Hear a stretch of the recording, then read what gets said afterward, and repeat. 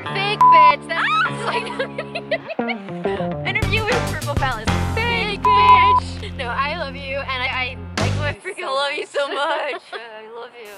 Hey everyone! Hey welcome to the channel. I have a celebrity, beautiful woman next to me. I'm so excited. Hello. We just filmed a video on her channel. If you don't know her, she is Purple Palace. Hi. Shayna. She has her own channel about literally all things French, all things, like lots of different things. I feel like art. fashion, art, so many different things.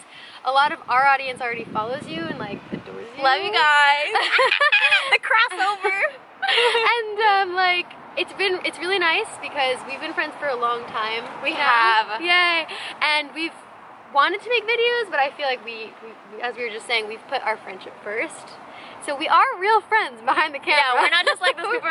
Yeah. We're not just collabing. I know. So I really appreciate that, and I appreciate this friendship because it's so nice to like have another American friend in Paris, I feel. Yeah. I love Edwina. So Edwina for president.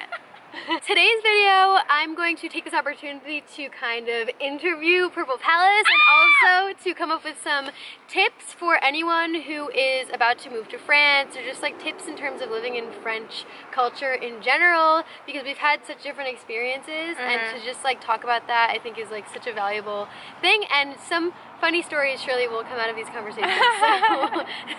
Get some popcorn. Get your wine.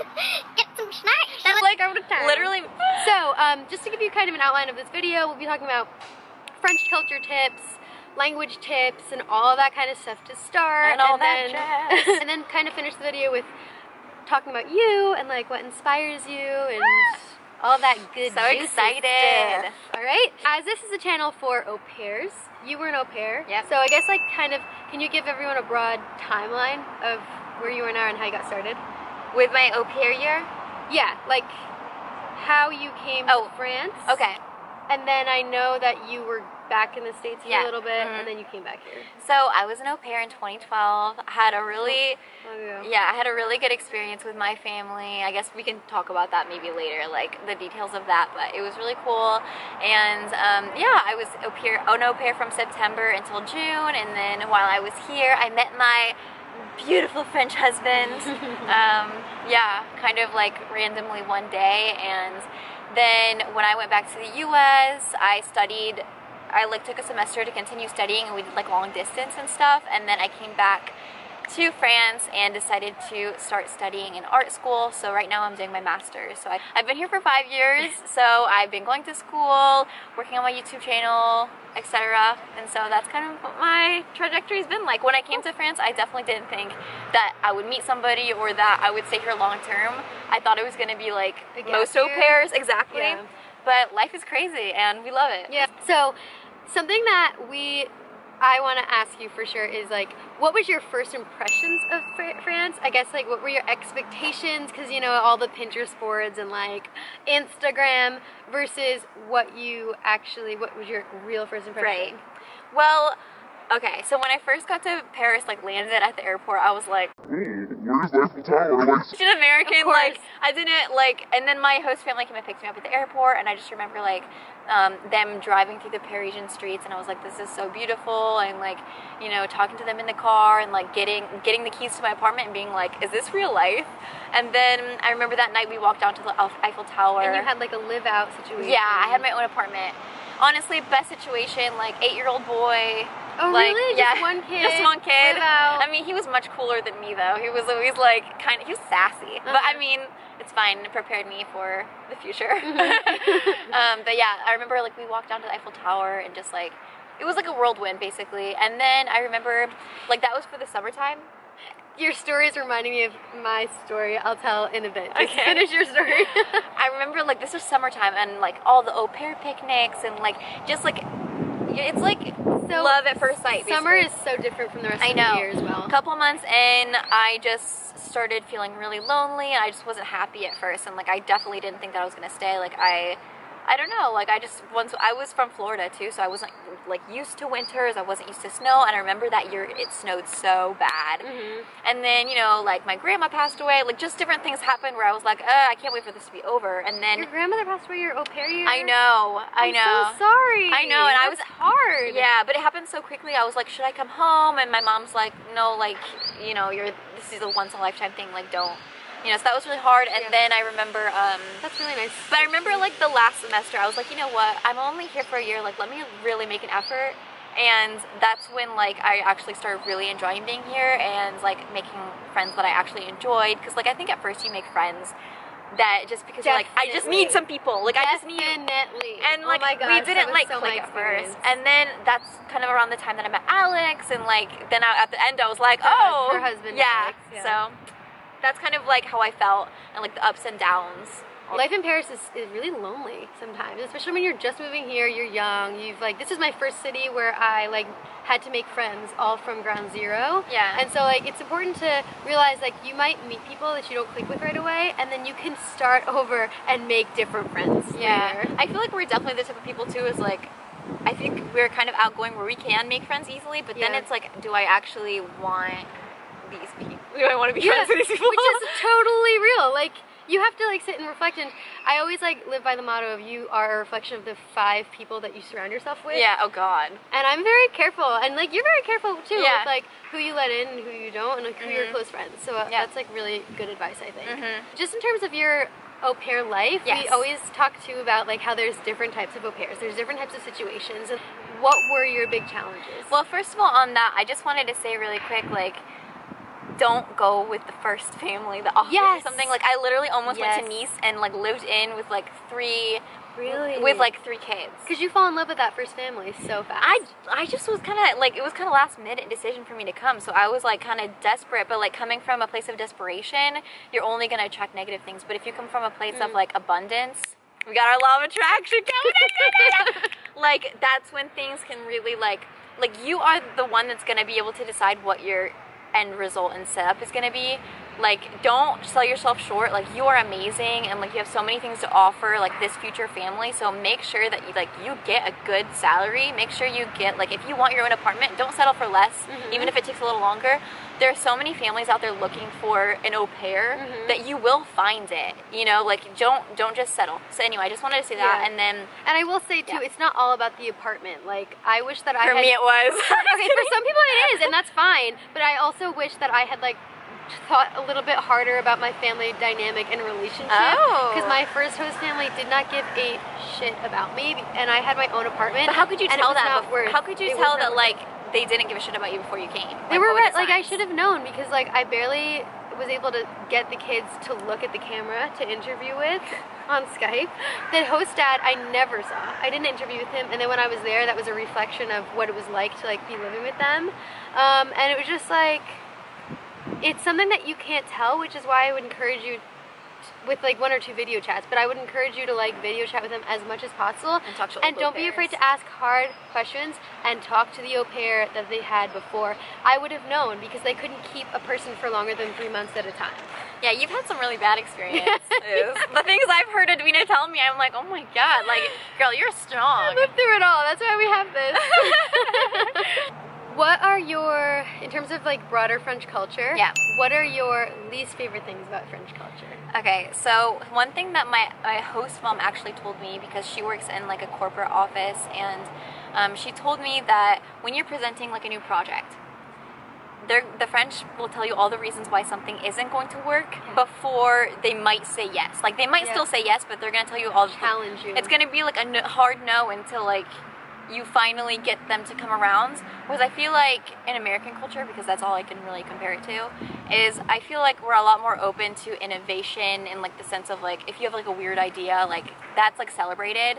And we really like people who think outside the box. Whereas here in France, like conformism is really important, because that's kind of like what their country is really, I don't want to say based on, but it's really important element of French culture is like everybody kind of staying in line, and That's very structured. Yeah. And there's a way of doing things. Exactly. Like, yeah, like they have traditions basically. Like, okay, like we're going to eat in this certain order, and like we do things this certain way. And like coming from a culture where it's a little bit more like go with the flow, hippie, like, oh, you want to eat dinner at like 11 o'clock, go ahead. Yeah, you can do whatever you want. And so like that is something that can be a little bit frustrating, but at the same time, I feel like being a foreigner in that situation has been a superpower, because where other people are kind of afraid to think outside the box, that's been like my strong suit. And people are like, are like, whoa. You stand out so easily. Yeah. Yeah. Yeah, so first the negative, now positive. What are your favorite things about French culture? I have so many. Well, first of all, I more than the night. You have more favorites than I know. Yeah, I feel like one thing that I really love is how the French really value relationships. So I always say that if you're friends with a French person, you're a friend for life. It's not like a fair weather friend. Like if you really need something, you can call them. Like, you know, I had a French friend, and I would like randomly she was just like, if you ever need money, you can just ask me, or like just things like that. Whereas I feel like in the U.S. we're a lot more like we're friends, but it's not as like dedicated sometimes, or like you can actually be nice to a lot of people, but that doesn't mean you're like really friends. Yeah, there's the metaphor of like French people are coconuts, like hard on the outside, soft on the inside. American people are like peaches, soft on the outside, easy to like get to know, but then you realize if you strike a nerve, like it's over. It's over, bitch. Can I swear? Yeah. Okay. And so that's one thing. Another thing that I really love is the appreciation for art and culture, because like I was talking to Edwina earlier, and it's like if you do a creative job in France, like I feel like if you do a creative job in the US, whether you're like a writer or an artist, you might be kind of looked down upon in a way of like, okay, but how do you actually make money? Whereas here, like they think that's really cool and they respect you, and there's like help for people who really want to get started in doing that, for like grants and things like that. So I really, really appreciate that. And the last thing that really comes to mind is the pace of life. Like I love how we're focused on pleasure here, and like your actual personal life becomes before work, like 35-hour work week. Yes. Like that's crazy, you know? Yeah, work-life balance. There's a lot of emphasis on that, depending on what sector of life you work in, but there's definitely an emphasis on like, okay, work's over, like what do you actually do with your life? Yeah, there's not that hustle culture. Like even us like sitting in the park right now, it's just so nice and relaxing, and yeah, I don't feel like I'm in competition with everybody. Like in the US, I feel like you're always in competition, like who's, you know, after high school, who's done the most, and like I just don't feel like I am, you know? To go off your least favorites about French culture, just to kind of like spin things into a positive, I'm also just curious because you said that this society is really rigid and it's hard to be different, but you're so different. Yeah. Like you're such an artist, you're so eccentric and fun. Thanks, Edwina. You're welcome. So how have you, I don't know, how has that affected you? Is it hard to fit in? Do you just like, do you feel like people judge you harder because you're so different? I feel like people do, but I also feel like there's like a bit of envy in that, because I think people want to be that free, you know, and like, but that's something that like even in the US I experienced, like ever since I was younger. Like I've always just been really free, and like I feel like if there's any negativity from other people, it's not personal, it's just that they want to have that, they want to be free too, you know, and I feel like it's the same here. And so yeah, I just, whenever that happens, I see that for what it is, and it doesn't really affect me, because I'm just like, I recognize that emotion because I've seen it before. Yeah. You know, and so I'm just like, I feel bad for them. Another thing that I have to talk to you about, because like you're so good at French, obviously. Oh, thank you. And so, est-ce qu'on devrait parler en français? Oui, si tu veux. Ouais, ok. Bon, moi aussi je parle français, mais ton niveau c'est ultra level. Ultra level. Oui, mais attends, moi je suis en France depuis beaucoup plus longtemps aussi. Enfin, ça fait combien d'années que tu es en France? 6 ans avec des allers-retours. Ouais. Mais moi je suis mariée avec un Français, donc c'est différent, mais quand même. Qu'est-ce que tu as fait pour ton français? Comment tu as appris le français? Est-ce que tu as des astuces pour... Comment j'ai appris le français? En fait, quand je suis première venue en France, je pouvais pas parler du tout, et je me rappelle même une fois, j'ai sorti avec un mec, il m'avait dit le mot toi, which just means you, et j'ai rigolé à mort. Je sais pas pourquoi, c'était tellement drôle. J'étais comme, ah, il parle une autre langue, genre tellement un truc de base. Je pouvais même, non mais la plupart de filles au pair, quand ils viennent en France, ils peuvent parler un petit peu, enfin, mais moi je pouvais vraiment rien dire, Rien moi du aussi. tout. Toi aussi? Je connaissais pas le français, non. C'était grâce à ma famille d'accueil que j'avais pris un français en fait.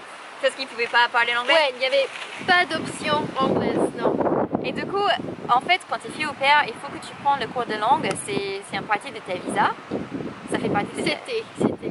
Ah, maintenant c'est plus comme ça, ouais. Ah, c'est vrai? Mais trop bien. on le suggère. Du coup, j'ai jamais pensé que je vais parler français. Enfin, c'était même pas un objectif pour moi. Je pensais, ok, bah, je vais venir en France, je vais voyager, je vais vivre la vie en rose, tu vois. Mais je pensais pas.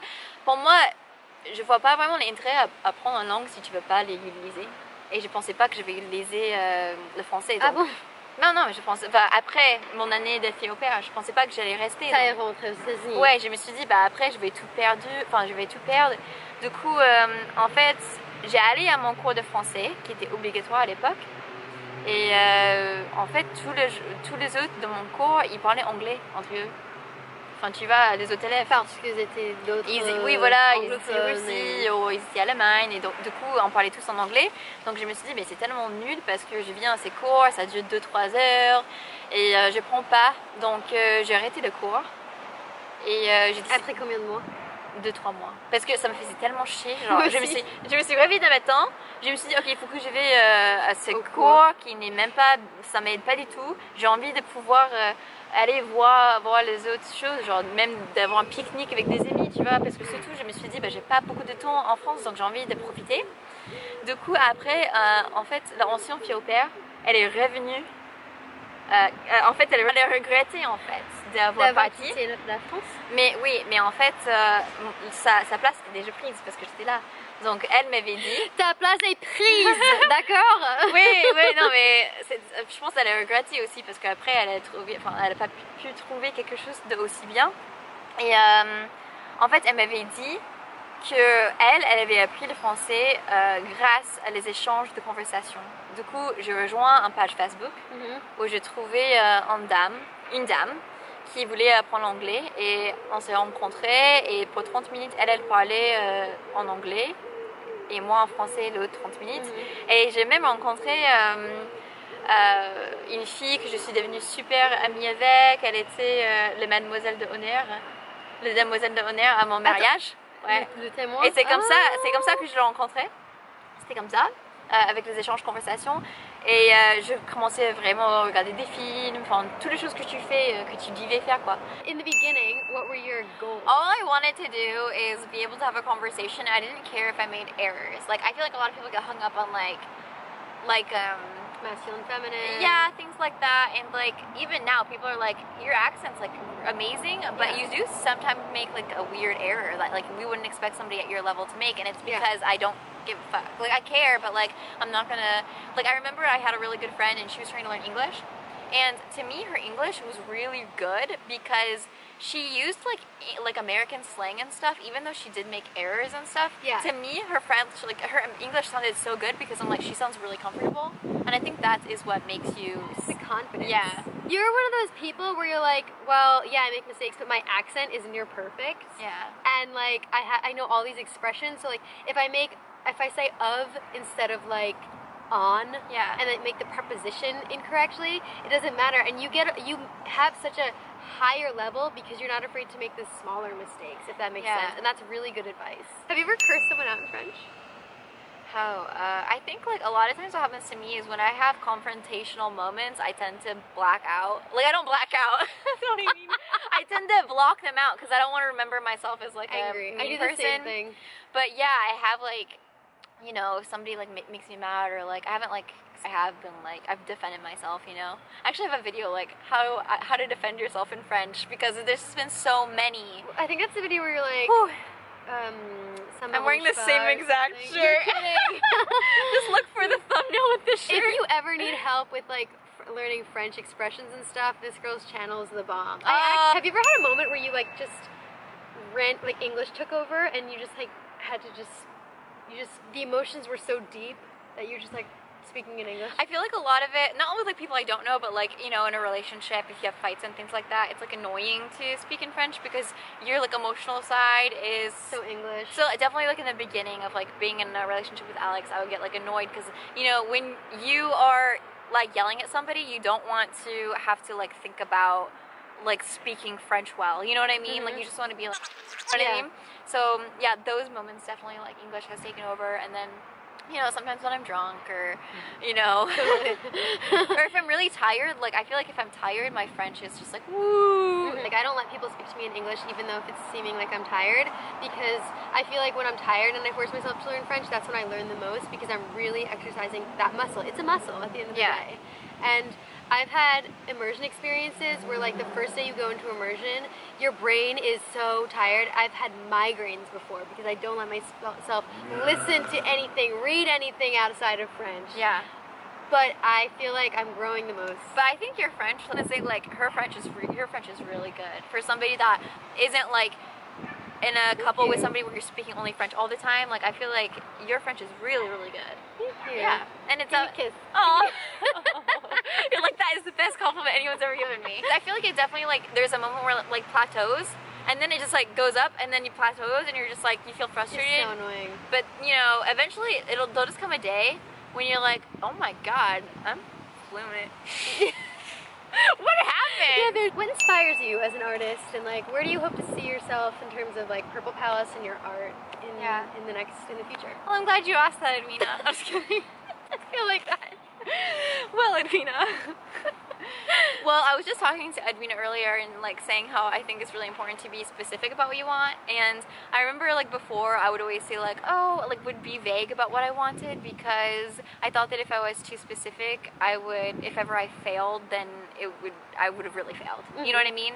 So now I try to be really specific. So in like 5 years time or whatever time, I want to have like my own art studio with a beautiful garden. I want to have a little tabby cat sitting out front.